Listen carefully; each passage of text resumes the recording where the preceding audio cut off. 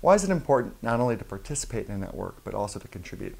You have to contribute when you're part of a network, partly because that's what a network is about. And the reality is when you're saying contribute, you're still getting something out of that. For me, it's amazing to hear what people are going through. So I've published a book. I've been able to do it, fairly well. And I have a lot of people that reach out to me for all different kinds of questions constantly. Like, hey, constantly people I have an idea. Talk to me about it. And the thing is that is giving back. I mean, I'm more than willing to have conversations with people and help people understand the process, what it is. And there's something about, for me, I found even when I reached out to people, sometimes I just want to hear them. I just want to be close to them because they've done what I want. I had a conversation with them, actually helps me get closer to achieving it.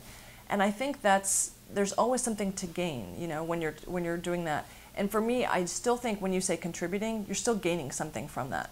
I get to hear what people are working on, what they're excited about, the challenges they're having, and I usually learn something from that process. So I don't think of it as, I think it's your responsibility, definitely, to have that iterative process with people. And if you don't, I just don't think you get nearly as much out of an organization.